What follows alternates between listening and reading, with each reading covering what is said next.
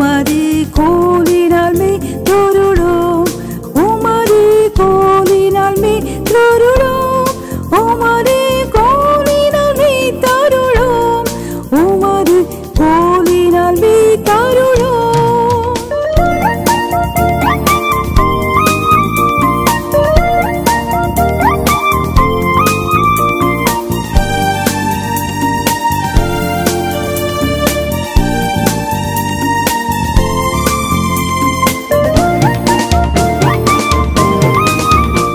இன்றைக்குள்ள செய்திக்குரிய தலைப்பு, the caption for this morning meditation, at PI-HA-CHIROTH. At PI-HA-CHIROTH. ஈரோத் விரிகுடாவில். ஈரோத் விரிகுடாவில். இப்போ வங்காள விரிகுடா அப்படின்னு சொல்கிறோம் இல்லையா? வங்காள விரிகுடா அப்படின்னு சொன்னால் நம்ம தேசத்தில் கன்னியாகுமரியிலிருந்து மேற்கு வங்காளம் வரைக்கும் அந்த முழு பகுதியும் வங்காள விரிகுடா அப்படின்னு சொல்கிறோம்.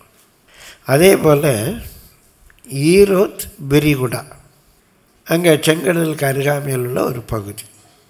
அங்கே என்ன நடந்தது ஈரோத் விரிகுடாவில்? What happened in that place? Something very significant, historically, spiritually, religiously. வரலாற்று பூர்வமாக, மத சம்பந்தமாக, ஆவிக்குரிய வாழ்க்கையில் ஒரு பெரிய காரியம் நடக்கு. ரொம்ப நம்ம எல்லாருக்கும் தெரிந்த பகுதி தான். யாத்திராகமம் 14ஆம் அதிகாரம் 31 வசனங்கள். முழு அதிகாரத்தையும் வாசிக்க வேண்டும் என்று விரும்பினேன். ஒருவேளை முழு அதிகாரத்தையும் ஒரு முறை வாசித்து கடந்து போவதற்கு நேரமில்லை. அந்த ஒரு அதிகாரத்தில் எல்லா வசனங்களையும் நம்ம தியானிக்க போகிறோம். அதிலிருந்து ஒரு 7 பாடங்களை நான் உங்களோடு கூட பகிர்ந்து கொள்ளுகிறேன். 1-2 வசனங்களை வாசியுங்கள். கர்த்தர் மோசேயை நோக்கி, கர்த்தர் மோசேயை நோக்கி, நீங்கள் திரும்பி மிக்தோலுக்கும், அங்கே ஒரு ஊர் பேர் சொல்றார், மிக்தோலுக்கும் சமுத்திரத்துக்கும் நடுவே பாகால் செபோனுக்கு முன்பாக இருக்கிற, பாகால் செபோனுக்கு முன்பாக இருக்கிற இன்னொரு ஊர் பேர் சொல்லியிருக்கு. சமுத்திரத்துக்கும் நடுவே பாகால் செபோனுக்கு முன்பாக இருக்கிற ஈரோத் பள்ளத்தாக்கின் முன்னடியிலே, ஈரோத் பள்ளத்தாக்கின் முன்னடி, ஈரோத் பள்ளத்தாக்கின் முன்னடியிலே பாளையம் இறங்க வேண்டும் என்று இஸ்ரவேல் புத்திரருக்கு சொல்லு. அதற்கு எதிராக சமுத்திர கரையிலே பாளையம் இறங்குவீர்களாக. இப்போ இங்கே எகிப்திலிருந்து புறப்பட்டு வராங்க, கோஷான்லேருந்து புறப்பட்டு வராங்க. கோஷான் வடக்க இருக்கு, எகிப்தில் வடக்க இருக்கு. கோஷான்லேருந்து அப்படியே நடந்து நடந்து நடந்து தெற்க வராங்க. எங்கே போகிறோன்னு தெரியல, என்ன பண்ணுன்னு தெரியல. வந்துட்டாங்க, கோஷான்லேருந்து வந்துட்டாங்க. வந்து அதுக்கு மேலே போக முடியாது. இப்போ ஆண்டவர் சொல்ல, கொஞ்சம் திரும்பி போ, வடக்க போ. கொஞ்சம் ஐயோ அங்கேருந்து தப்பிச்சு வந்திருக்கிறோம். இல்லை பரவாயில்ல, கொஞ்சம் வடக்க போ அப்படிங்கிறார்.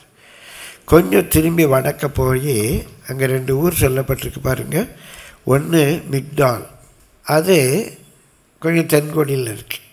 இன்னொரு ஊர் சொல்லியிருக்கு பாகால் செபோம், அது கொஞ்சம் மேலே இருக்கும். இந்த 2க்கும் இடையில் உள்ள அந்த பகுதி தான் ஈரோத். இங்கே தமிழில் பார்க்குறோம், ஈரோத் பள்ளத்தாக்கின் முன்னடி அப்படின்னு ஒரு வேர்டு பயன்படுத்தியிருக்கு. அதுக்கு இப்போ இங்கிலீஷில் பீஹா. அது என்ன பீஹா அப்படின்னு சொன்னால், அந்த எபிரேய சொல்லினுடைய பொருள் வாய், மவுத். பீஹா சாதாரண தமிழில் சொன்னால் விரிகுடா, பே ஆஃப் கீரோத், பே ஆஃப் கீரோத். அங்கே நீங்கள் போய் பாளையம் இறங்குங்க அப்படின்னு ஆண்டவர் சொல்கிறார்.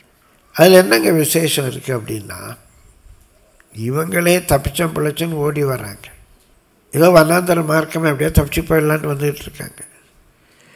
இந்த 2ம் எகிப்தில் உள்ள முக்கியமான இடங்கள்.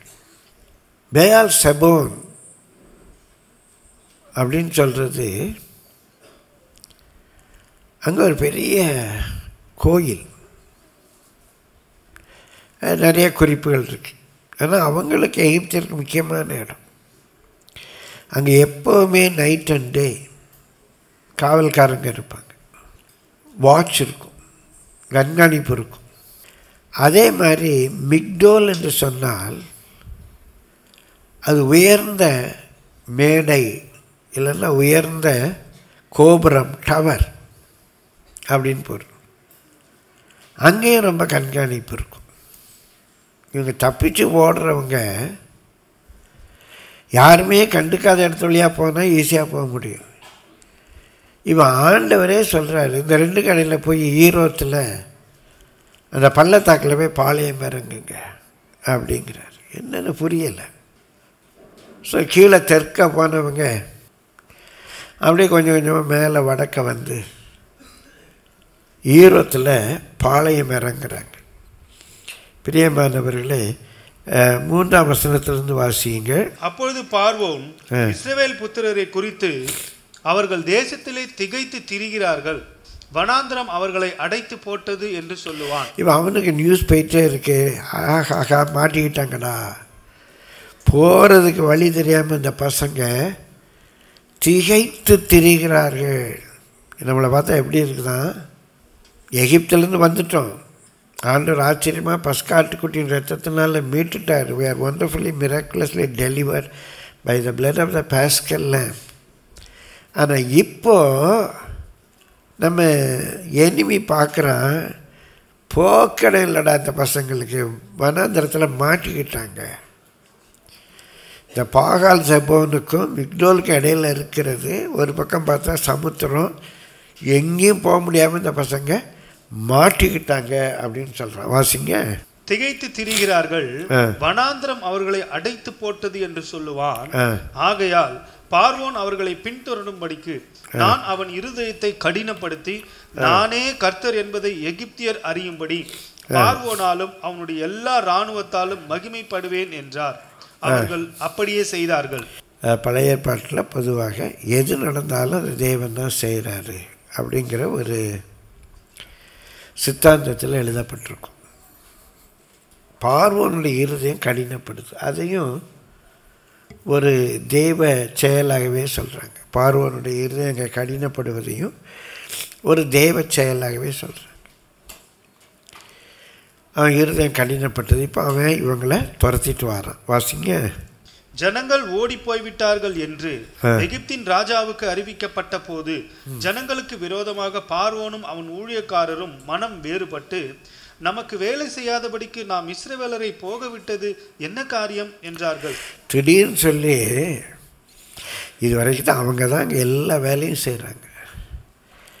2 நாள் நம்ம வீட்டுக்கு ஒரு வேலைக்காரி வரலன்னா தேய்ச்சி போயிடுறோம். ஆனால் எல்லா வீட்லேயும் வேலை செஞ்ச அடிமைகள் திடீர்னு இல்லைன்னா அவங்க என்ன பண்ணுவாங்க? கட்டட வேலை நடக்குமா? பெரிய பெரிய மானுமெண்ட் கட்டிக்கிட்டு இருக்காங்க, கோபுரங்கள் கட்டிக்கிட்டு இருக்காங்க, வீடுகளில் வேலை செய்கிறாங்க. எல்லோரும் ஒரே நாளில் போயிட்டாங்கன்னா என்ன நடக்கும்?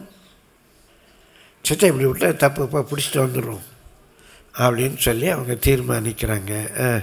அவன் தன் ரதத்தை பூட்டி தன் ஜனங்களை கூட்டிக் கொண்டு பிரதானமான 600 ரதங்களையும் எகிப்தில் உள்ள மற்ற சகல ரதங்களையும் அவைகள் எல்லாவற்றிற்கும் அதிபதிகளான வீரரையும் கூட்டிக் கொண்டு போனான்.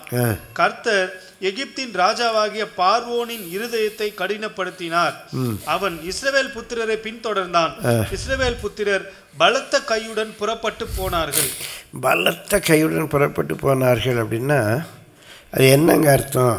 அது வித் ஹை ஹேண்ட் அப்படின்னு இருக்கு.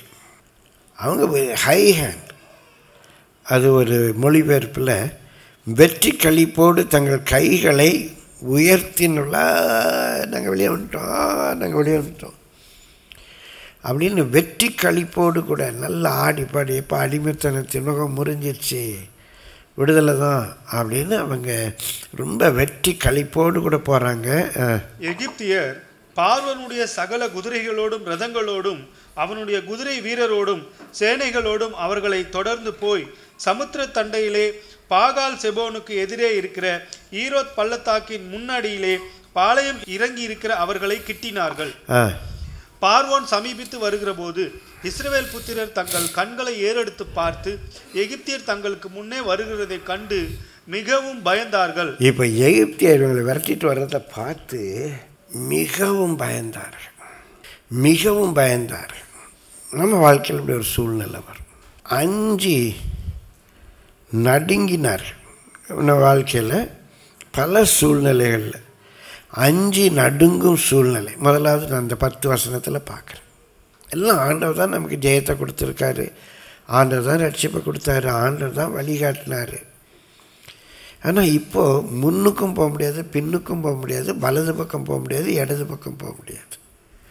முன்னே சமுத்திரம், பின்னால் எகிப்தின் சேனை, தெற்க மிக்டால், அது உயர்ந்த மலை. அதுவும் இங்கே வடக்க பார்த்தா பால்சபோன், அதுவும் ஒரு மலை பிரதேசம். அங்கேயும் நிறைய பாதுகாப்புலாம் இருக்குது. எங்கேயும் போக முடியாது, மாட்டிக்கிட்டோம், லிட்ரலாக மாட்டிக்கிட்டோம். இது ஆங்கிலத்தில் ஒரு சொற்றொடர் உண்டு, between the devil and the deep blue sea. between the devil and the deep blue sea.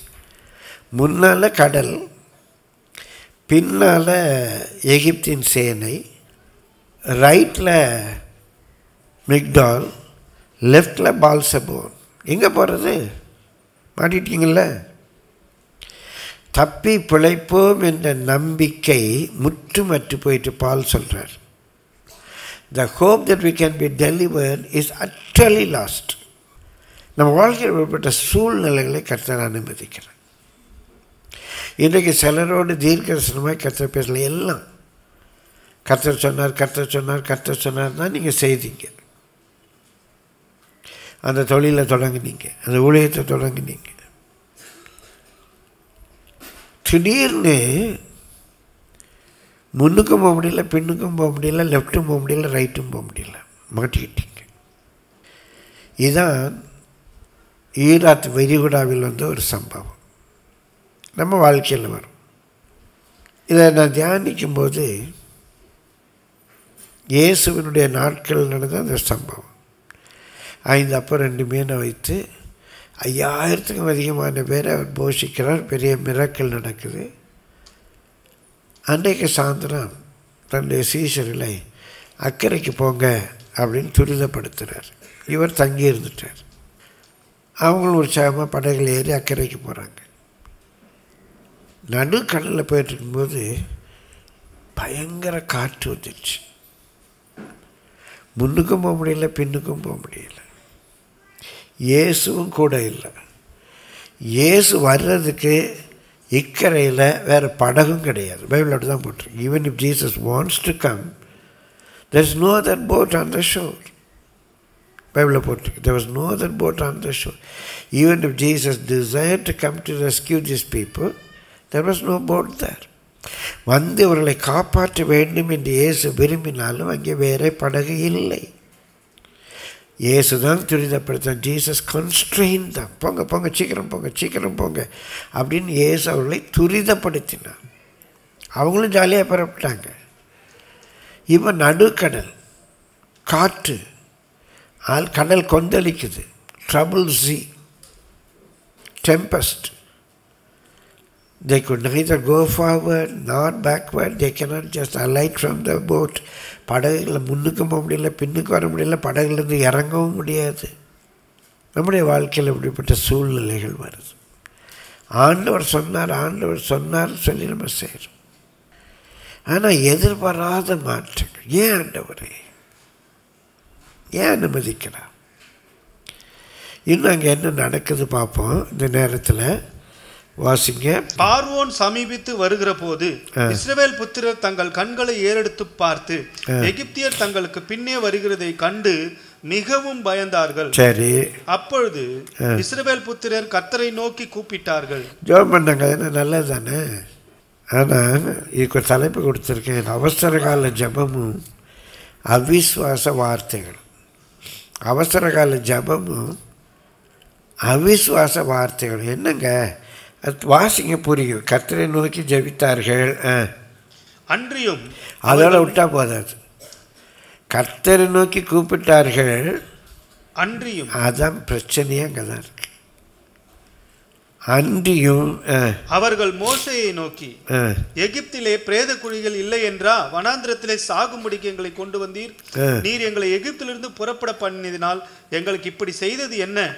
நாங்கள் எகிப்திலே இருக்கும் போது நாங்கள் எகிப்தியருக்கு வேலை செய்ய எங்களை சும்மா விட்டுவிடும் என்று சொன்னோம் அல்லவா? நாங்கள் வனாந்திரத்திலே சாகிறதை பார்க்கிலும் எகிப்தியருக்கு வேலை செய்கிறது எங்களுக்கு நலமாயிருக்குமே என்றார்கள். ஜபமும் பண்ணுவோம், அவிசுவாசமாகவும் பேசுவோம். ஜபமும் பண்ணிக்குவோம். பிரச்சனை வரும்போது இயேசுவே இயேசுவே இயேசுவேன்னு ஜபம் பண்ணுவோம். ஆனால் அவிசுவாசம், ஏன் இது இப்படி பண்ணீங்க? ஒருத்தர் குறை சொல்லுவாங்க. ஹஸ்பண்ட் ஒய்ஃபை சொல்லணும், ஒய்ஃப் ஹஸ்பண்டை சொல்லணும். கணவன் மனைவி இடத்துல குற்றம் கண்டுபிடிக்கணும், மனைவி கணவன் இடத்துல, இல்லை பாஸ்டர் இடத்துல, இன்னொரு விசுவாசி இடத்துல, உறவுகள் இடத்துல, அப்பா அம்மா இடத்துல, என்ன ஏன் இப்படி பண்ணீங்க? ஒவ்வொரு பிரச்சனையை போச்சு, உன் பேச்சை கேட்டு தானே இதை செஞ்சேன். ஜெபம் பண்ணிக்குவோம். ஜெபம் பண்ணுறதுனால நம்ம எல்லோரும் விசுவாசமாக இருக்கோமா? நம்மள நிறைய பேர் ப்ரோட்டம் பிலீவர்ஸ் அப்படிம்பேன். மற்றவங்களுக்கு நம்புவாங்க. செங்கடல் பழந்ததை நம்புறியா? நம்புகிறேன். துதிக்கும்போது எரியோ கோட்டை விழுந்ததை நம்புறியா? நம்புகிறேன். இயேசு தண்ணீரை திராட்சரசமாய் மாற்றினார், நம்புறியா? நம்புகிறேன். இப்போ இந்த சூழ்நிலையில் ஒரு மிராக்கிள் நடக்கும், நம்புறியா? நடக்கும். ஆனால் அதே நம்பிட்டு இருக்க முடியுமா? நடக்கும், அது உண்மைதான். துதிச்சா எரிய கோட்டை விழும். ஆனால் அதுக்காக நம்ம துதிச்சிட்டே இருக்க முடியுமா? நம்புவோமா? நம்ப மாட்டோம். நம்பிக்கையோடு ஜெபம் பண்ணுவோம். ஆனால் ஜெபம் பண்ணும்போதே நடக்காதுன்னு நினச்சிருப்போம். இவங்க அதை பார்த்தோன்னே பயந்து போய் தேவனை நோக்கி கூப்பிட்டார்கள். ஆனால் மோசேட்ட போய் சண்டை போடுறாங்க. அவங்கள தான் ப்ரோட்டம் பிலீவர், சும்மா டெம்பரரியாக அவசர காலத்துக்கு ஒரு ஜபம். ஆனால் அந்த ஜபத்தில் நமக்கு விசுவாச நம்பிக்கை இருக்காது. This is also the second situation. நம்ம வாழ்க்கையில் அஞ்சு நடுங்கும் சூழல் வரும். அந்த வேளையில் ஒரு அவசரகால ஜபம் இருக்கும், ஆனால் அவிசுவாச வார்த்தைகளும் இருக்கும். இந்த சூழ்நிலையில் மூன்றாவது பகுதிக்கு வருவோம். பிரியமானவர்கள், இதுக்கு ஒரு பெயர் கொடுத்த நேற்று அருமை நிறை அருள்வாக்கு, ஆசம் அருள்வாக்கு, த டிவைன் வேர்ட். அருமையான ஒரு வார்த்தை மோசே சொல்கிறார் பாருங்க. வாசிங்க 13-14. அப்பொழுது மோசே ஜனங்களை நோக்கி, அப்போது மோசே இல்லைன்னா அப்பா அம்மா ஹஸ்பண்டு யாரோ ஒருத்தங்க பாஸ்டர். அப்போது மோசே ஜனங்களை நோக்கி, பயப்படாதிருங்கள். எப்படியா பயப்படாமல் இருக்க முடியும்? முன்னால் கடல், பின்னால் எகிப்தின் சேனை வருது, ரெண்டு பக்கமும் மலை இருக்குது, எங்கேயும் ஓடி போக முடியாது. என்ன சொல்கிறீரு? பயப்படாதிருங்கள். நீங்கள் நின்று கொண்டு இன்றைக்கு கர்த்தர் உங்களுக்கு செய்யும் ரட்சிப்பை பாருங்கள். நீங்கள் நின்று கொண்டு பின்னால் இருக்கிற எகிப்தின் சேனையை பார்க்காதீங்க, முன்னால் இருக்கிற கடலை பார்க்காதீங்க, வலது இடது பக்கம் இருக்கிற அந்த மலைகளை பார்க்காதீங்க. நீங்கள் சும்மா நின்று கொண்டு இப்போதே முன்னால் கடல், பின்னால் எகிப்தின் சேனை, நீங்கள் சும்மா நின்று கொண்டு எதை பாருங்கள்? கர்த்தர் உங்களுக்கு செய்யும் ரட்சிப்பை பாருங்கள். இன்றைக்கு நீங்கள் காண்கிற எகிப்தியரை இனி என்றைக்கும் காண மாட்டீர்கள். இப்போ பார்க்க தான் சரிங்கிற சூழ்நிலை, ஆனால் இன்றைக்கு நீங்கள் பார்க்கிற எகிப்தியரை நீ ஒருபோதும் காண மாட்டீர்கள். கர்த்தர் உங்களுக்காக யுத்தம் பண்ணுவார், நீங்கள் சும்மா இருப்பீர்கள் என்றான். இப்போ என்னையா பண்ணுறது? ஒன்றும் பண்ண சும்மா அமெரிக்க நம்பிக்கையுமே உன்னுடைய பலன். கர்த்தர் உங்களுக்காக யுத்தம் பண்ண வேணுமோ நடக்கும். இன்றைக்கு உண்மையாக என்னுடைய பலவீனத்தில், இந்த சூழ்நிலையில் கர்த்தர் தந்த அந்த வார்த்தையை உங்களுக்கு பேச வேண்டும் என்று தான் நான் பாரப்பட்டு வந்திருக்கிறேன். கர்த்தர் பாரப்படுத்தி அனுப்பியிருக்கிறேன். இவ்வளோ சுகத்தையும் பலத்தையும் கொடுத்துருக்கிறேன். கர்த்தர் இந்த இக்கட்டான சூழ்நிலையில் முன்னும் பின்னும் போக முடியாமல் தப்பி பிழைப்போம் என்ற நம்பிக்கை இல்லாமல், you don't have any hope that you can come out of this critical situation. Not even a ray of hope. ஒரு நம்பிக்கையின் கீற்று கூட இல்லை. ஆனால் ஒரு விசுவாச வார்த்தை, ஒரு அருள் வாக்கு சொல்லுகிறார், கர்த்தர் உங்களுக்காக யுத்தம் பண்ணுவார், நீங்கள் சும்மா இருங்க. இந்த விசுவாச பார்வை நமக்கு வேணும். நம்ம சூழ்நிலைகளை தாண்டி, transcending our circumstances, நம்முடைய சூழ்நிலைகளை தாண்டி ஒரு தரிசன பார்வை நமக்கு வேணும். Side is what our eyes see. பார்வை என்பது நம்முடைய கண்கள் பார்ப்பது. தரிசனம், விஷன் அப்படிங்கிறது seeing what our eyes cannot see. நம்முடைய கண்கள் பார்க்க முடியாததை பார்ப்பது தரிசனம். நம்முடைய கண்கள் பார்ப்பதை பார்ப்பது பார்வை. நம்முடைய கண்கள் பார்க்க முடியாததை பார்ப்பது விஷன். ஒரு தரிசன பார்வை வேண்டும். ரொம்ப அருமையான ஒரு சிச்சுவேஷன். யோசுவா 6:1-2. எரிகோ இஸ்ரவேல் புத்திரருக்கு முன்பாக அடைக்கப்பட்டிருந்தது. ஒருவரும் வெளியே போகவும் இல்லை, ஒருவரும் உள்ளே வரவும் இல்லை. கர்த்தர் யோசுவாவை நோக்கி, இதோ எரிகோவையும் அதன் ராஜாவையும் யுத்த வீரரையும் உன் கையில் ஒப்பு கொடுத்தேன். சொல்றாரு, and the Lord said unto Joshua, see. தமிழில் அந்த வார்த்தை விட்டு இதோ அப்படின்னு இருக்கு. இதோ அப்படின்னா இந்த பாரு, இந்த பாரு, இந்த பாரு. எனக்கு ரொம்ப பிடிச்ச வேர்டு பைபிளில் இதோ, பாரு. பல முறை சொல்லியிருக்கேன். behold, பார் பார், இந்த பாரு, இந்த பாரு. see, எதை நான் பார்க்கணும்? I have given into thine hand Jericho and the king thereof and the mighty men of valor. அவங்கள கையில் ஒப்பு கொடுத்துட்டேன், பாரு பாருங்கிறார். என்னத்தை பார்க்கணும்? அதான் தரிசனம். எனக்கு முன்னால் இருக்கிற எரிகோ கோட்டை இல்லை. இந்த தரிசன பார்வை நமக்கு வேண்டும். நம்முடைய வாழ்க்கையில், ஆவிக்குரிய வாழ்க்கையில் வெற்றி வருவது கண்களால் பார்ப்பதே அல்ல, அதை தாண்டி ஆண்டவருடைய வார்த்தையினால் பார்ப்பது. ஆண்டவர் ஒப்பு கொடுத்துட்டேங்கிறார். I must be able to see that. It's very very important. மிக மிக முக்கியமான ஒன்று. I must be able to see that. நான் அதை பார்க்க வேண்டும். அதான் தாவீது கோலியாத்தை ஜெயித்ததற்கு காரணம். நான் ஒரு பகுதி காட்டித்தரேன். 1 சாமுவேல் 17:4 வாசிங்க. 1 சாமுவேல் chapter 17 24 வாசிங்க. இஸ்ரவேலர் எல்லாரும் அந்த மனுஷனை காணும்போது மிகவும் பயப்பட்டு அவன் முகத்துக்கு விலகி ஓடி போவார்கள். அந்த கோலியாத்தை பார்க்குறாங்க. பெரிய உயரம், கிட்டத்தட்ட அவன் உயரம் ஒரு 10 அடி உயரம், ஜெயண்ட். நல்ல வாட்டசாட்டமாக இருக்கிறான். அவனை பார்த்தோன்னே எல்லாம் பயந்து விலகி ஓடி போகிறாங்க. அவன் நல்லா ஹெல்மெட் வச்சுருக்கிறான், ப்ரெஸ்ட் பிளேட் போட்டிருக்கிறான், கையில் ஒரு பெரிய சோடு இருக்குது, ஸ்பியர் இருக்குது. அவனுக்கு முன்னால் பரிசை தாங்கிட்டு ஒருத்தன் போகிறான், பக்லர். யாரா வாங்கடா, ஒண்டி வாங்கடாங்கிறான். எல்லாம் அதை பார்த்து பயப்படுறாங்க. அங்கே நம்ம வாசிக்கிறோம். 48 வாசிங்க. அப்பொழுது அந்த பெலிஸ்தன் எழும்பி தாவீதுக்கு எதிராக கிட்டி வருகையில் தாவீது தீவிரமாய் அந்த சேனைக்கும் அந்த பெலிஸ்தனுக்கும் எதிராக ஓடி. எப்படிங்க எல்லாரும் அவனை கண்டு விலகி ஓடினாங்க, தாவீது அவனை கண்டு எதிரே ஓடி போனான். எப்படி முடிஞ்சிச்சு? தாவீது சின்ன பையன். தாவீது அப்படின்னு சொன்னால் சிவந்த மேனி உடையவன், அழகிய ரூபமுடையவன். அவன் கண்கள் அழகிய கண்கள், கிட்டத்தட்ட ஒரு பொம்பளை பிள்ளை மாதிரி இருக்கான். பெரிய போர் வீரன்லாம் இல்லை. ஆனால் இந்த தாவீது அவனை கண்டு அவனுக்கு எதிராக ஓடுகிறான். அதில் ஒரு ரகசியம் இருக்குது. அந்த ரகசியத்தை உங்களுக்கு காட்டித்தாரேன். இப்போ 26 வாசிங்க. அப்பொழுது தாவீது தன் அண்டையிலே நிற்கிறவர்களை பார்த்து, இந்த பெலிஸ்தனை கொன்று இஸ்ரவேலுக்கு நேரிட்ட நிந்தையை நீக்குகிறவனுக்கு என்ன செய்யப்படும்? ஜீவனுள்ள தேவனுடைய சேனைகளை நிந்திக்கிறதற்கு விருத்த சேதனம் இல்லாத இந்த பெலிஸ்தன் எம்மாத்திரம் என்றான். பெரிய மாணவர்கள் அவன் சொல்கிறான், ஜீவனுள்ள தேவனுடைய சேனையை நிந்திக்கிறதுக்கு இந்த விருத்த சேதனம் இல்லாதவன் எம்மாத்திரம். எல்லாரும் எதை பார்த்தாங்க?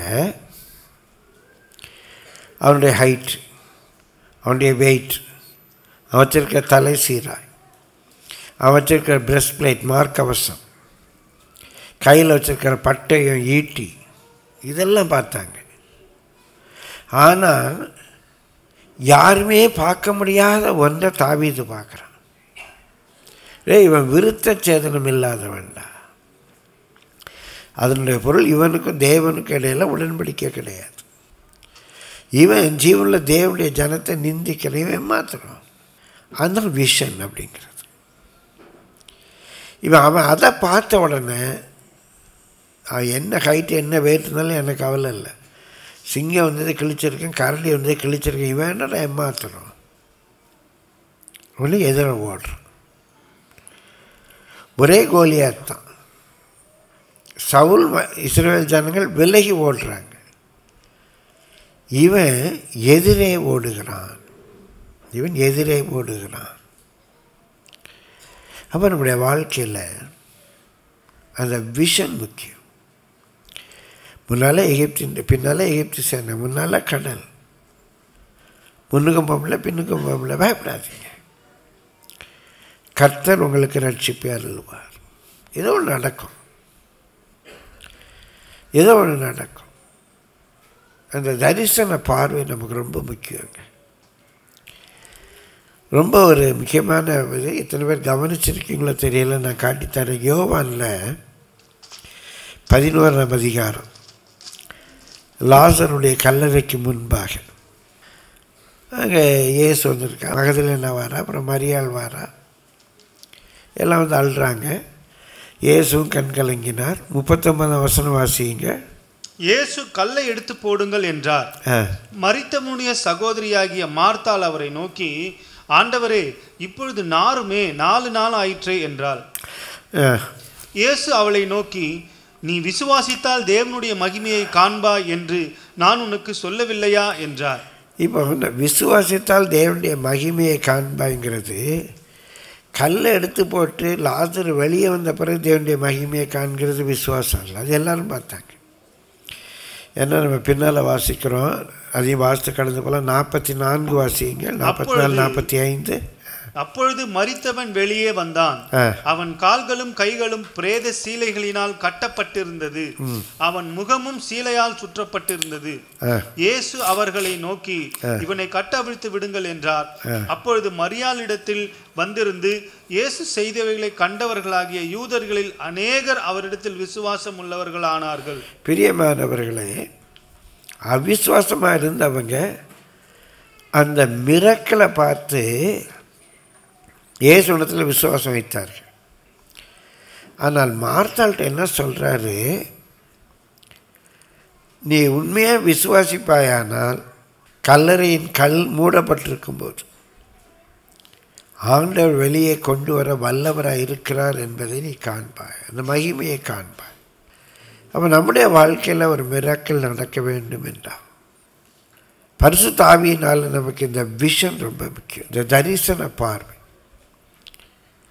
கர்த்தருடைய வாக்கு தத்துவத்தை பிடித்து கொண்டு கண்டிப்பாக கர்த்தர் ஒரு சூழ்நிலையை உண்டாக்குவார், விடுதலை தருவார். இன்றைக்கு தீர்க்க தரிசனமாக உங்களோடு கூட பேசுகிறேன்.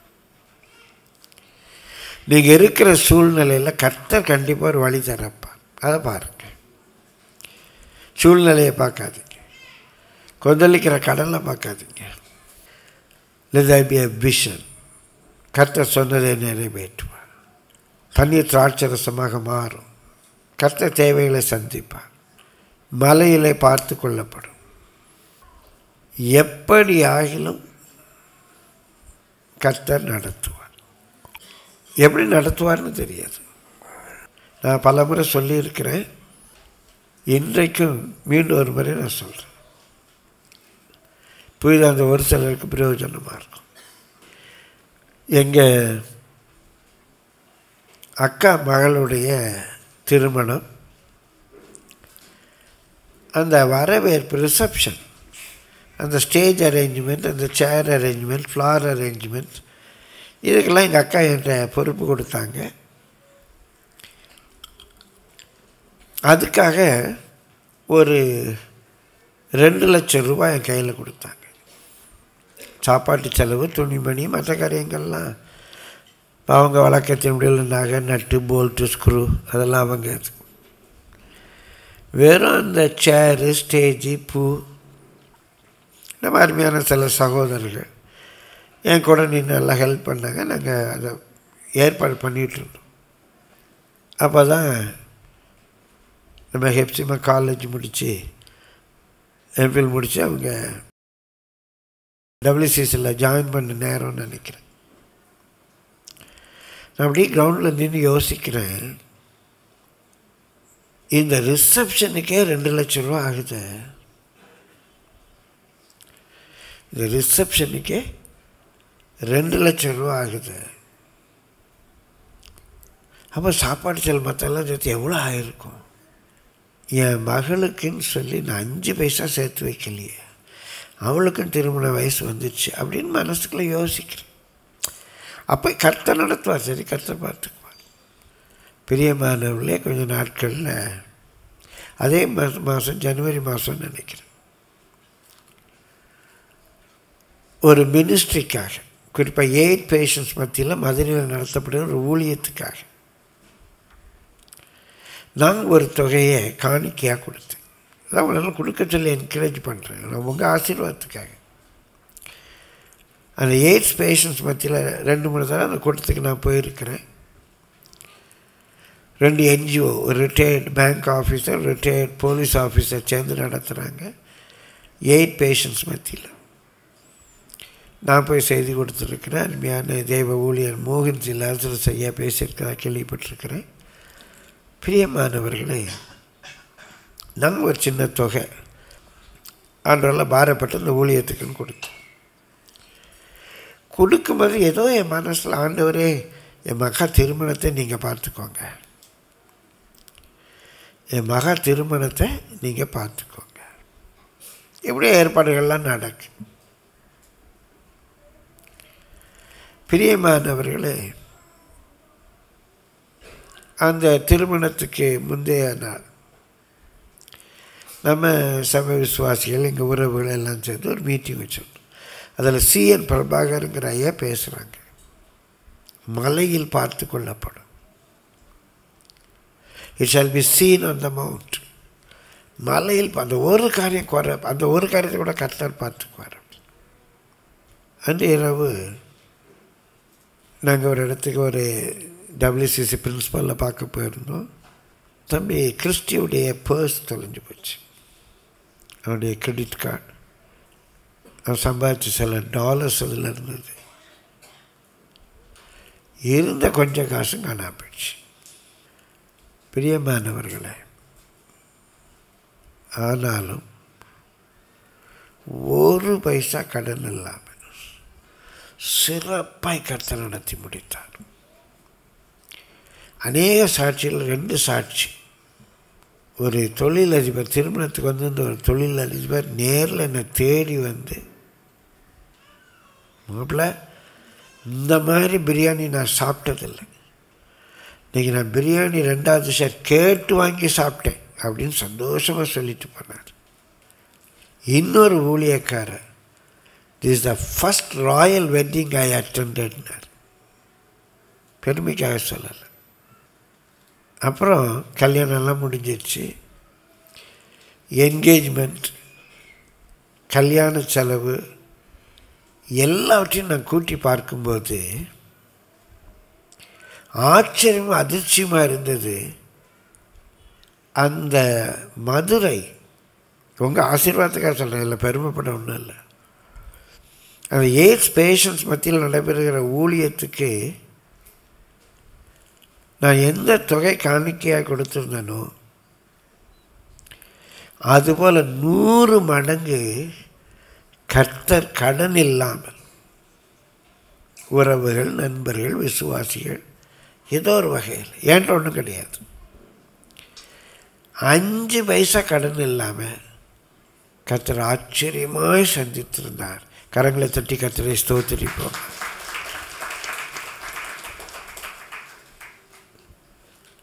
இதுக்காக நீங்கள் கண்டிப்பாக கொடுங்க, ஆண்டவர் 100 மடங்கு தருவார், 1000 மடங்கு தருவார் நான் சொல்ல, சரியாக 100 மடங்கு. உங்களுக்கு தரிசன கண்கள் வேணும். கர்த்தர் நடத்துவார், கர்த்தர் பார்த்து கொள்வார். இதெல்லாம் நான் சொல்லணும்னு வரல. ஆனால் நேற்று போராட்டத்தின் மத்தியில் கண்டிப்பாக கர்த்தர் ஜனத்துக்கு ஒரு ஆசீர்வாதமான வார்த்தை வைத்திருக்கிறார் என்பதை பற்றி மட்டும் நான் உணர்ந்திருந்தேன். கர்த்தரை நான் மகிமைப்படுத்தி சொல்கிறேன். தொடர்ந்து 4வது குறிப்புக்குள்ளாக கடந்து போவோம். 15:17 வாசியுங்க. அப்பொழுது கர்த்தர் மோசேயை நோக்கி, நீ என்னிடத்தில் முறையிடுகிறது என்ன? புறப்பட்டு போங்கள் என்று இஸ்ரவேல் புத்திரருக்கு சொல்லு. நீ உன் கோலை ஓங்கி உன் கையை சமுத்திரத்தின் மேல் நீட்டி சமுத்திரத்தை பிளந்து விடு. அப்பொழுது இஸ்ரவேல் புத்திரர் சமுத்திரத்தின் நடுவாக வெட்டாந்தரையிலே நடந்து போவார்கள். எகிப்தியர் உங்களை பின்தொடர்ந்து வரும்படி நான் அவர்கள் இருதயத்தை கடினப்படுத்தி பார்வோனாலும் அவன் ரதங்கள் குதிரை வீரர் முதலாகிய அவனுடைய எல்லா இராணுவத்தாலும் மகிமைப்படுவேன். இப்படி நான் பார்வோனாலும் அவன் ரதங்களாலும் அவன் குதிரை வீரராலும் மகிமைப்படும் போது நானே கர்த்தர் என்பதை எகிப்தியர் அறிவார்கள் என்றார். இங்கே 4வது ஆண்டவருடைய ஒரு ஆலோசனை, அடியெடுத்து முன்னேறும் விசுவாச கிரியை. Stepping forward as work of faith. சரி, நீ விசுவாசிக்கிற, தரிசனம் பார்க்குற, அடியெடுத்து முன்னேறு, கோ ஃபார்வர்ட். விசுவாசிக்கிறல்ல, போ. என்ன எங்கே சாமி போகிறது? முன்னால் போப்பா. ஐயோ, முன்னால் கடல் இருக்கு சாமி, போப்பா, நான் பார்த்துக்கிறேன், போ. ஏன் சாமி? நடத்துவேன்ப்பா, போ. அதான் கர்த்தர் செய்கிற கிரி. அதான் கர்த்தர் கைட் பண்ணணும். கிரியை இல்லாத விசுவாசம் சத்ததாக இருக்குது. நான் உண்மையை ஆண்டவரை விசுவாசிப்பேனே ஆனால் அவர் சொல்கிற டைரக்ஷனில் முன்னேறணும். அவர் சொல்கிற டைரக்ஷனில் முன்னேறணும். ஆண்டவர் டைரக்ஷன் கொடுக்கணும். அந்த பரம அழைப்புக்கு நம்ம எதிர்த்து நிற்க முடியாது, ஒப்பு கொடுக்குறோம். ஆண்டவர் நடத்துவார் என்று விசுவாசிப்போமானால், if we believe strongly that the Lord would be able to lead us, we should march forward. Faith without work is dead. கிரியை இல்லாத விசுவாசம் செத்ததா இருக்கு. நடந்து போ. அங்கே யோர்தானை பற்றி ஒரு அருமையான பழைய வைப்பாய் உன் காலடி தற்பரன் சொற்படி. வைப்பாய் உன் காலடி தற்பரன் சொற்படி. அப்புறம் அவர் பார்த்துக்குவார்.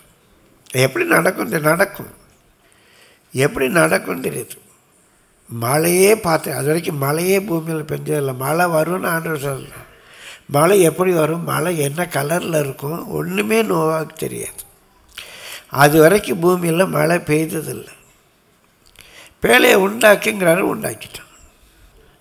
ஆபிரகாம் தான் போகிற இடம் இன்னதென்று அறியாதிருந்தோம் விசுவாசத்தில் புறப்பட்டு போனான். எப்படி நடக்கும் அதான் தெரியாது. ஆண்டவர் சொல்கிறார், நடத்துவார். ஆனால் ஆண்டோடைய கைடுன்னு சொல்கிற நம்ம விசுவாசத்தில் ஆக்ட் பண்ணணும். இது ரொம்ப ரொம்ப முக்கியமானது. வேலையை ராஜினாமா பண்ணிட்டு ஊழியத்துக்கு வரேன், எப்படி நடக்கும்னு தெரியாது, எப்படி நடத்துவார்னு தெரியாது. ஆனால் ஆண்டவர் இதுவரைக்கும் நடத்திட்டார். அவர் கைவிடவே இல்லை. நன்மை குறையப்படலை. அழைத்தவர் உண்மை உள்ளவர். நான் அடிக்கடி உங்கள்கிட்ட எங்கள் தேவைக்காக நாங்கள் கேட்க மாட்டோம், எங்கள் தேவைக்காக நாங்கள் கேட்க மாட்டோங்கிறது பெருமைக்காக இல்லை. சில ஊழியர்கள்லாம் பேசுகிறத பார்த்துருக்குறேன். பிள்ளைக்கு ஃபீஸ் கட்டணும், ஜெபிச்சுக்கோங்க. பிள்ளைய காலேஜில் சேர்க்கணும், ஜெபிச்சுக்கோங்க. இந்த மாதிரி இது வருது, கொஞ்சம் ஜெபிச்சுக்கோங்கன்னு ஒரு பிட்டு போடுவாங்க. நீங்கள் சாட்சி. நான் அவங்கள குற்றப்படுத்தலை. ஆனால் ஆண்டவர் என்ன அனுமதிக்கலை. என்ன அழைத்தது அவர் பார்த்துக்கணும். நம்ம கர்மியல் ஊழியத்தை கர்த்தர் ஆரம்பிக்க சொன்னார். எனக்கு அன்றைக்கெலாம் இந்த ஒரே ஒரு பிரச்சனை, என் புக்கை எங்கே வைப்பேன். என் மனைவி பிள்ளைகள் நாங்கள் பிளாட்ஃபார்மில் கூட இருந்துடுவோம். என்கிட்ட இருக்கிற இவ்வளோ புக்ஸை கொண்டு நான் எங்கே வைப்பேன்? அதுதான் எனக்கு அன்றைக்கி ஒரு பெரிய கேள்வியாக இருந்தது. நடத்திய வழிகள் நோக்கிடுவாய். So you should go forward. 5வது வாசிங்க. அப்பொழுது இஸ்ரவேலரின் சேனைக்கு முன்னாக நடந்த தேவ தூதனானவர் விலகி அவர்களுக்கு பின்னாக நடந்தார். அவர்களுக்கு முன் இருந்த மேகஸ்தம்பமும் விலகி அவர்கள் பின்னே நின்றது. அது எகிப்தியரின் சேனையும் இஸ்ரவேலரின் சேனையும் ராமுழுது ஒன்றோடொன்று சேராதபடி அவைகள் நடுவில் வந்தது. எகிப்தியருக்கு அது மேகமும் அந்தகாரமுமாயிருந்தது, இஸ்ரவேலருக்கோ அது இரவை வெளிச்சமாக்கிற்று. மோசே தன் கையை சமுத்திரத்தின் மேல் நீட்டினான். அப்பொழுது கர்த்தர் முழுவதும் பலத்த கீழ்காற்றினால் சமுத்திரம் ஒதுங்கும்படி செய்து அதை வறண்டு போக பண்ணினார். ஜலம் பிளந்து பிரிந்து போயிற்று. இஸ்ரவேல் புத்திரர் சமுத்திரத்தின் நடுவாக வெட்டாந்தரையிலே நடந்து போனார்கள். அவர்கள் வலது புறத்திலும் அவர்கள் இடது புறத்திலும் ஜலம் அவர்களுக்கு மதிலாக நின்றது. 5வது குறிப்பாச்சு, அங்கே அற்புதம் விளங்கும். There a miracle be seen. முன்னால் போங்கன்றாரு, போகிறாங்க, அற்புதம் நடக்குது. இயற்கையில் சில மாற்றங்கள் வருது. அங்கே பார்க்குறோம், இவங்களுக்கு முன்னால் போயிட்டு இருந்த மேகம் இவங்களுக்கு பின்னால் வந்துடுச்சு. இப்போ அந்த மேகம் எகிப்தியருக்கும் இவங்களுக்கும் இடையில இருக்குது. மேகங்கிறது ஒரு இயற்கை. அந்த இயற்கையான மேகம் எகிப்தியருக்கும் இஸ்ரேல் ஜனத்துக்கும் இடையில் இருக்குது. நீங்கள் மேகத்தில் பார்த்தீங்கன்னா ஒரு பக்கம் லைட் இருக்குது, ஒரு பக்கம் டார்க்னஸ் இருக்குது. இந்த மேகம் எப்படி வந்து மூடி இருக்குது, எகிப்தியர் சைடில் டார்க்னஸ் இருக்குது, இவங்க சைடில் லைட் இருக்குது. எகிப்தியருக்கு எல்லாம் இருட்டாயிடுச்சு, இவங்களுக்கு ஒரு லைட் கிடைக்கும். இப்போ விசுவாசத்தோடு மோசே கோலை நீட்டுறான். திரும்பவும் இயற்கையில் ஒரு காரியம் நடக்கு, ஒரு பலத்த கீழ்காட்டு வருது. இப்போ நான் அடிக்கடி பார்க்குறோம் இல்லையா, தண்ணீர் உள்வாங்கிட்டு கடல் உள்வாங்கிட்டு அப்படிலாம் சொல்கிறோம் இல்லையா. அன்றைக்கி ஒரு இயற்கைக்கு மேலே சூப்பர் நேச்சுரல் வந்து நாட் ஆன்டி நேச்சுரல். சூப்பர் நேச்சுரல்ங்கிறது இயற்கைக்கு மேலான ஒன்று, அது இயற்கைக்கு அகெயின்ஸ்ட் அல்ல. இப்போ ஆண்டவர் அன்றைக்கு தண்ணீரை திராட்சை ரசமாய் மாற்றுகிறார். அது சூப்பர் நேச்சுரல், இயற்கைக்கு மேலான ஒன்று. That's not anti natural. இப்போ நீங்கள் திராட்சை செடியில் திராட்சை பழத்தில் திராட்சை ரசம் எடுக்கிறீங்க. அந்த திராட்சை ரசம் எப்படி வருது? நம்ம ஊற்றுற தண்ணீர் அந்த செடியினுடைய அந்த வெயின்ஸ் வழியாக, அந்த நரம்புகள் வழியாக போய் அதில் சில ரசாயன மாற்றங்கள்லாம் வந்து பூ பூத்து காய் காய்ச்சி கனியாகி இந்த தண்ணீர் தான் அந்த சுவையான திராட்சை ரசமாய் மாறுது. அது நேச்சுரல், அதுவும் தேவனுடைய செயல்தான். That is natural. இப்போ அதே தேவன் தண்ணீரை நேராகவே திராட்சை ரசமாய் மாற்றுகிறார். Super natural. மேகம், பலத்த கீழ்காற்று, கடல் உள்வாங்குது, எல்லாம் நேச்சுரல். அந்த நேச்சுரலாக ஆண்டவர் சூப்பர் நேச்சுரலாக மாற்றார். So miracle is not against nature. Miracle is supernatural. It's supernatural. இயற்கைக்கு மேலான ஒன்று. அங்கே ஒரு மிராக்கிள் நடந்துச்சு. அவங்க போகக்கூடிய வழி உண்டாச்சு. இயேசுவின் நாமத்தில் சொல்கிறேன், உங்கள் வாழ்க்கையில் மிராக்கிள் நடக்கும். Miracle will be seen. கண்டிப்பாக இன்றைக்கு விசுவாசத்தோடு இந்த இடத்தோட்டு கடந்து போங்க. at PI-HA-CHIROTH ஈரோத் விரிகுடாவில் நடந்த சம்பவம். பயந்து கலங்கினாங்க. அவசர ஜபம் இருந்தது, அவிசுவாச வார்த்தையும் இருந்தது. அந்த இடத்துல மோசே நல்ல அருள்வாக்கு கொடுத்தான், தரிசன பார்வை உங்களுக்கு வேணும்னு சொல்லி. இப்போ ஆண்டவர் உற்சாகப்படுத்த அடியெடுத்து வைங்க விசுவாச கிரியை, அடியெடுத்து வைக்கும் விசுவாச கிரியை, அடியெடுத்து முன்னேறுங்க. கோவான் கோவான் கோவான் ப்ரொசீட். கல்லை புரட்டி போடுங்க, எரிகாவை சுற்றி வாங்க. விசுவாசிக்கிறீங்கன்னா விசுவாசத்துக்கு ஏற்ற கிரியை செய்யுங்க. அப்படி விசுவாசத்துக்கு ஏற்ற கிரியை செய்யும்போது அங்கே இயற்கையவே உங்களுக்கு சாதகமாக மாற்றுவார். இந்த மேகம், இந்த கார் எல்லாம் இயற்கை தானே. சாதாரண உங்களை சுற்றி இருக்கிற இயேசு நாமத்தில் சொல்கிறேன், சாதாரண உங்களை சுற்றி இருக்கிற இயேசு நாமத்தில் சொல்கிறேன். It's the word of God to you. In the name of Jesus I tell you. The ordinary prevailing natural circumstances around you will become a miracle for you. உன்னை சுற்றி இருக்கிற சாதாரண சூழ்நிலைகள் நீ காண்கிற அற்புதமாக உனக்கு மாறப்போகுது. விசுவாசிக்கிறவங்க கரங்களை தட்டி கர்த்தரை ஸ்தோத்திரிங்க. அந்த மேகம், அந்த பலத்த காற்று, அந்த கடல் எல்லாத்துலேயும் அற்புதம் நடக்கும். 6வது 23. அப்பொழுது எகிப்தியர் அவர்களை தொடர்ந்து பார்வோனுடைய சகல குதிரைகளோடும் ரதங்களோடும் குதிரை வீரரோடும் அவர்கள் பிறகாலே சமுத்திரத்தின் நடுவே பிரவேசித்தார்கள். கிழக்கு வெளுத்து வரும் ஜாமத்தில் கர்த்தர் அக்கினியும் மேகமுமான ஸ்தம்பத்திலிருந்து எகிப்தியரின் சேனையை பார்த்து அவர்கள் சேனையை கலங்கடித்து அவர்களுடைய ரதங்களிலிருந்து உருளைகள் கழலவும் அவர்கள் தங்கள் ரதங்களை வருத்தத்தோடு நடத்தவும் பண்ணினார்.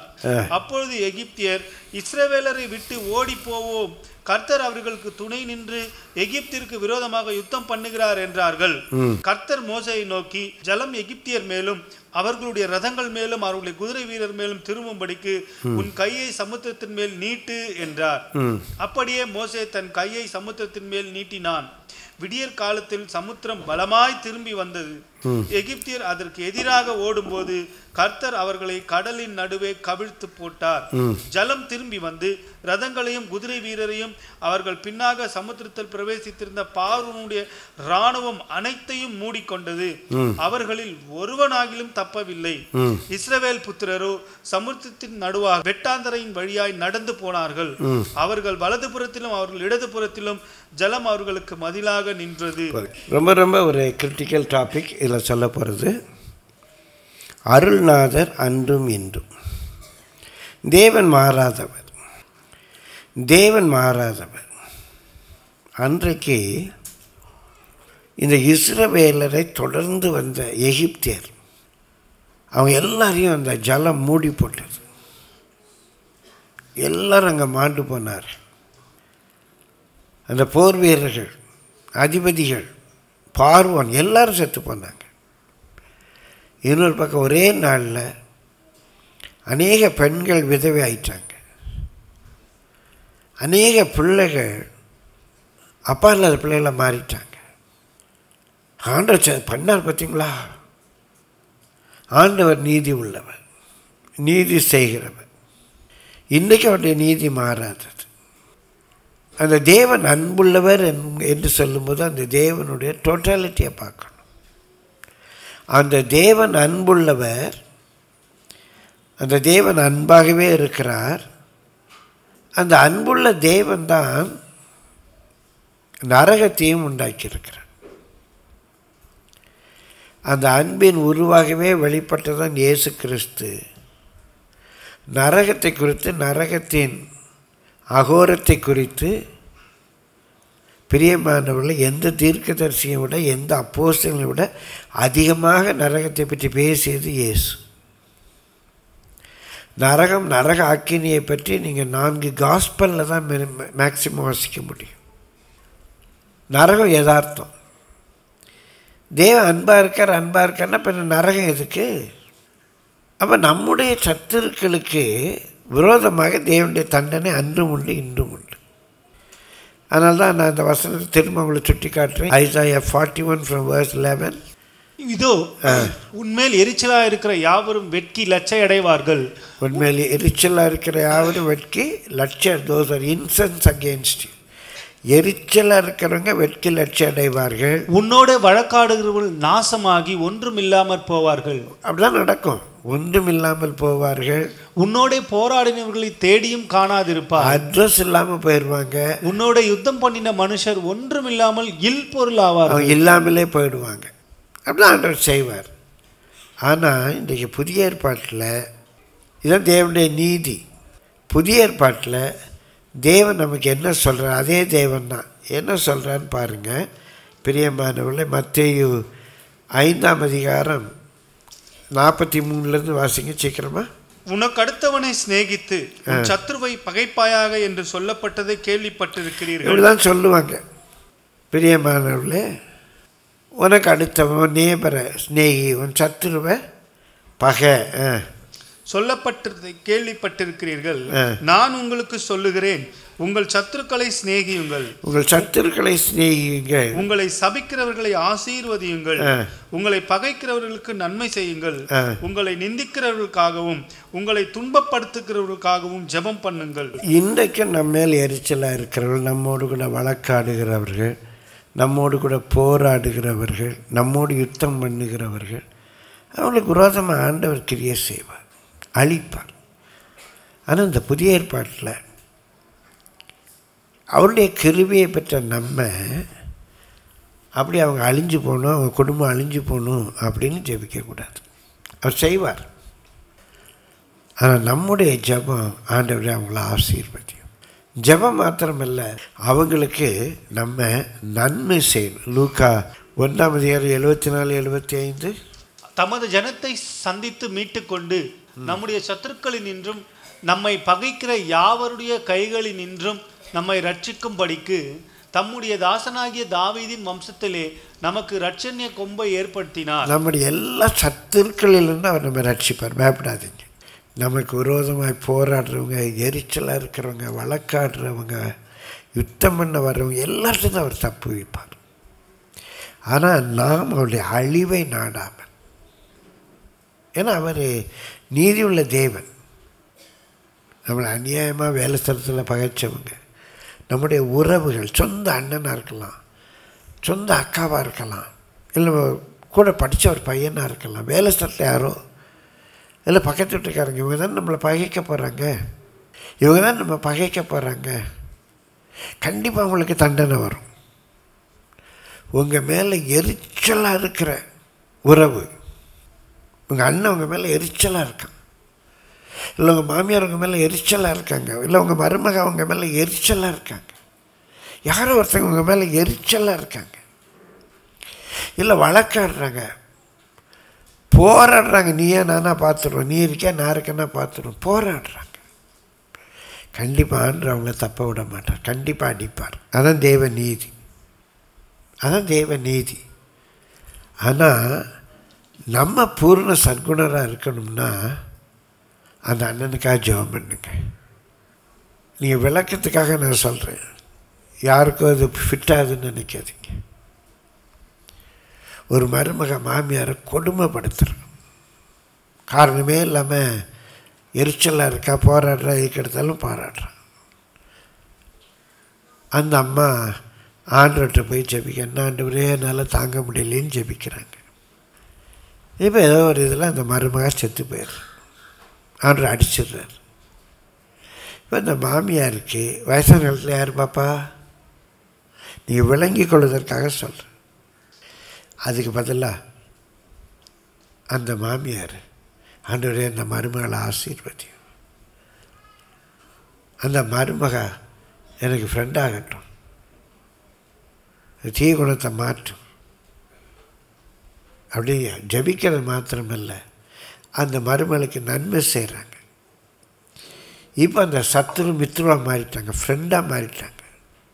இப்போ அந்த மாமியார் mummy mummy mummy mummy mummy மம்மின்னு அன்பாக பார்க்குறாங்க.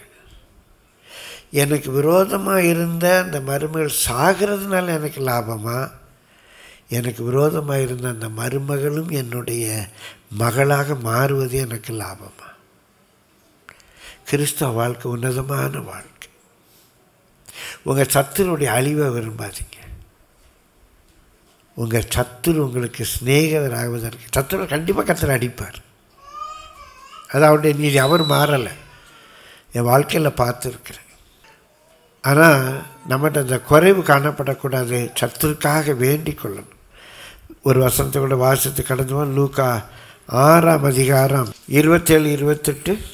எனக்கு செவி கொடுக்கிற உங்களுக்கு நான் சொல்லுகிறேன், உங்கள் சத்துருக்களை சிநேகியுங்கள், உங்களை பகைக்கிறவர்களுக்கு நன்மை செய்யுங்கள். நன்மை செய்யுங்க, அதாவது அவங்களுக்கு do them good. உங்களை சபிக்கிறவர்களை ஆசீர்வதியுங்கள், உங்களை நிந்திக்கிறவர்களுக்காக ஜெபம் பண்ணுங்கள். அதே அதிகாரம் 35-36.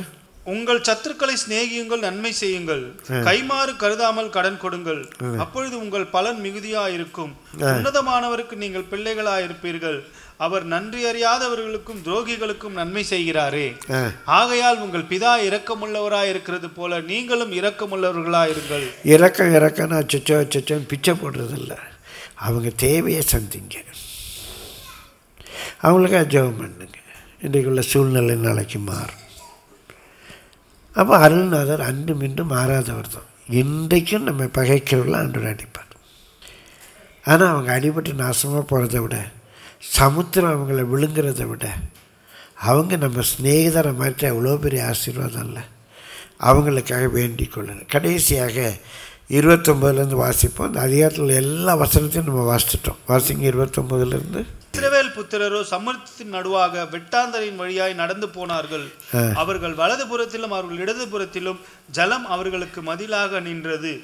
இவ்விதமாய் கர்த்தர் அந்நாளிலே இஸ்ரவேலரை எகிப்தியரின் கைக்கு தப்புவித்து ரட்சித்தார். கடற்கரையிலே எகிப்தியர் செத்து கிடக்கிறதை இஸ்ரவேலர் கண்டார்கள். கர்த்தர் எகிப்தியரில் செய்த அந்த மகத்தான கிரியையை இஸ்ரவேலர் கண்டார்கள். அப்பொழுது ஜனங்கள் கர்த்தருக்கு பயந்து கர்த்தரிடத்திலும் அவருடைய ஊழியக்காரனாகிய மோசேயினிடத்திலும் விசுவாசம் வைத்தார்கள். இந்த வார்த்தையை சொல்லி முடிக்கிறேன். நேற்று இரவு எகிப்தியர் உன்னை பின்தொடர்வதை கண்டு பயந்தாய், கலங்கினாய், திகைத்தாய். ஐயோ நாங்கள் செத்து போவோமேன்னு கத்தினேன். இன்று காலை கர்த்தர் தங்களுக்கு செய்த மகத்தான கிரியையை கண்டு, திரும்ப 31 வசனம் வாசிக்க தம்பி.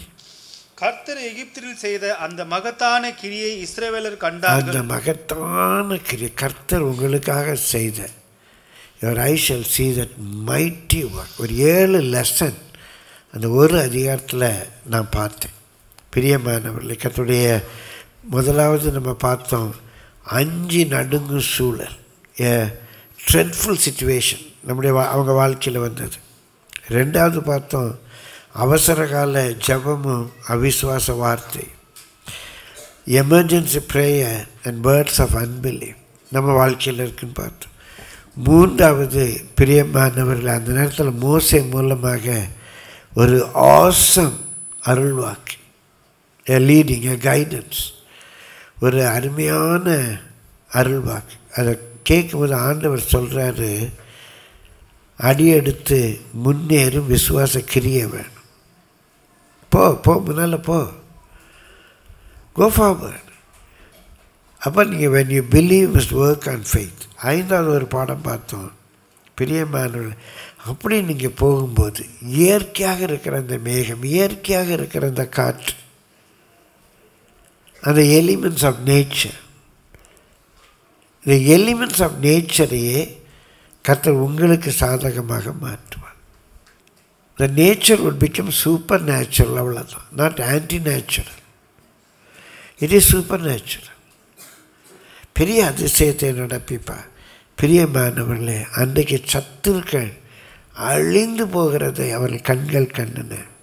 இன்றைக்கு இயேசு நமக்கு சொல்லிக் கொடுத்தாரு, நம்ம சத்துருக்கள் ஆசீர்வதிக்கப்பட்டு நமக்கு சிநேகிதராகிறதை நம்முடைய கண்கள் காண வேண்டும். இது உயர்வான ஒன்று. எல்லாவற்றுக்கும் மேலாக நேற்று மாலையில் அந்த இருள் சூழ்ந்த சூழ்நிலையில் ஈரோத் விரிகுடாவில் கலங்கி கொண்டிருந்தாய். முன்னுக்கும் போக முடியல, பின்னுக்கும் போக முடியல, என்ன பண்ணுன்னு தெரியலையே, கலங்கி கொண்டிருந்தாய். இன்று காலை கர்த்தர் செய்த மகத்தான கிரியையை உன் கண்கள் காணும். இயேசுவின் நாமத்தில் சொல்கிறேன். இன்றைக்கி கலக்கத்தோடு கூட வந்திருப்பீங்க, கலக்கத்தோடு கூட வந்திருப்பீங்க. ஆனால் இந்த ஆராதனை முடிவதற்குள்ளாக கர்த்தர் செய்கிற அற்புதத்தை, மகத்தான கிரியையை உங்கள் கண்கள் காணும். இயேசுவின் நாமத்தில் சொல்கிறேன், இயேசுவின் நாமத்தில் சொல்கிறேன், சாட்சிக்காக சொல்கிறேன். நேற்று ராத்திரி, இன்றைக்கு காலையில் கூட நான் இந்த செய்தி கொடுப்பேங்கிற நம்பிக்கை என்ற இல்லை. கர்த்தர் செய்வார் என்று மாத்திரம் நம்பினேன். கர்த்தர் இந்த செய்தியை சொல்லி முடிக்க கர்த்தர் கிருபை தந்தார். அதற்காகவும் நான் கர்த்தரை ஸ்தோத்திரிக்கிறேன். எல்லாரும் எழுப்பி நின்று விசுவாசத்தோடு, ஆண்டவரே என்னுடைய அவிசுவாசங்களை மன்னியும். 2 முக்கியமான குறிப்புகளுக்கு 3 குறிப்புகளுக்காக நான் ஜெபிக்க போகிறோம். இந்த வெள்ளை பாஸ்டமாக நம்ம ஜெபத்தில் நடத்துவாங்க. முதல் குறிப்பு, ஆண்டவரே என்னுடைய அவிசுவாசத்தை முற்றுமாக எடுத்து போடும். எந்த சூழ்நிலையில் எனக்கு ஒரு தரிசன பார்வையை தர. அவிசுவாசம் வேண்டாயா, அழைத்தவர் உண்மை உள்ளவர், நீர் செய்ய வல்லவராக இருக்கிறேன். அந்த விசுவாசத்தை நீலை பலப்படுத்தும் ஜெபிங்க. 2வது, ஆண்டவரே எங்கள் சத்துருக்களுடைய அழிவை நாங்கள் காண வேண்டும். கண்டிப்பாக அவங்க அழிஞ்சு போவாங்க ஐயா. ஆண்டவர் எங்கள் சத்துருக்களுடைய அழிவே இல்லை, எங்கள் சத்துருக்கள் ஆசீர்வதிக்கப்படுறது, எங்கள் சத்துருக்கள் எங்களுக்கு சிநேகிதராகிறது. அவங்க இல்லாமல் போகிறதுனால எனக்கு என்ன லாபம்? அவங்க எனக்கு துணையாக இருப்பது எனக்கு இன்னும் பெரிய லாபம் இல்லையா? என் சத்துரு இல்லாமல் போகிறத விட என் சத்துரு என் டீமில் இருந்தாலும் எவ்வளோ பெரிய ப்ராஃபிட் அது. சத்துருக்களுக்காக ஆண்டவரே நான் ஜெபிக்க எனக்கு கிருபை தாரும். அதற்காக ஜெபிக்க போகிறோம். 3வது, ஆண்டவரே நீர் தருகிற மகத்தான கிரியையை நான் காணப்போகிறேன். அல்ல அந்த காரியத்துக்காக ஜெபிங்க. அவிசுவாசம் நீங்குவதற்காக ஜெபிங்க. விசுவாசத்தோடு முன்னேற ஜெபிங்க. உங்கள் சத்துருக்களுக்காக ஜெபிங்க. கர்த்தருடைய வாழ்க்கையில் காண்பிக்கிற மகத்தான கிரியைக்காக ஜெபிங்க. எங்கள் ஜீவன் இருக்குள்ள தேவாதிபதி, ஈரோத் விரிகுடாவில் அன்றைக்கு நடந்த அது ஒரு வரலாற்று சம்பவம். இன்றைக்கு நாங்கள் திரும்பி பார்க்க எங்கள் வாழ்க்கையிலையும் இப்படி செய்ய வல்லவராக இருக்கிறீர் என்பதை இன்னும் கூடுதலாக நாங்கள் அறிந்து கொள்ள உதவி செய்த கிருபைக்காக நாங்கள் உண்மையை ஸ்தோத்திரிக்கிறோம். அவருடைய வாழ்க்கையில் நம்முடைய மகத்தான கிரியைகளை நாங்கள் இன்னும் காண உதவி செய். சபை ஆசீர்வதி. வரியை கேட்ட ஆயத்தத்தில் பரிசுத்தத்தில் காத்து கொள்ளுங்க ஆண்டவரே. உடைய கிருபையுள்ள கரம் கூட இருப்பதாக.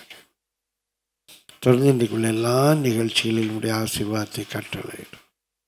இயேசுவின் நாமத்தில் பிதாவே, ஆமென்.